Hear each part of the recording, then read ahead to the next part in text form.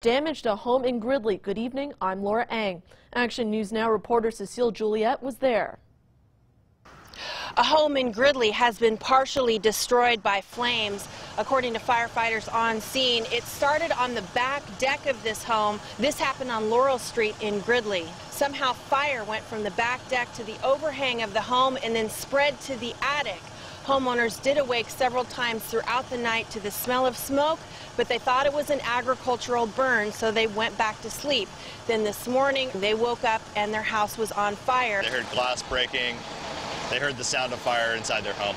So they were able to get out and call 911. They were not able to get to their 2 dogs inside, but they did the right thing, according to firefighters, who say they didn't go back and try to save the dogs. They called 911 instead. If your house is on fire, get out as fast as you can.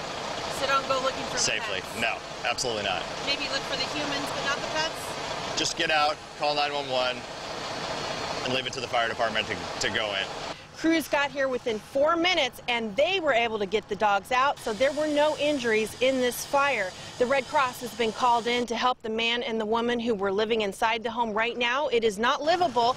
Reporting in Gridley, Cecile Juliet, Action News Now. Gridley Fire says the cause is still under investigation.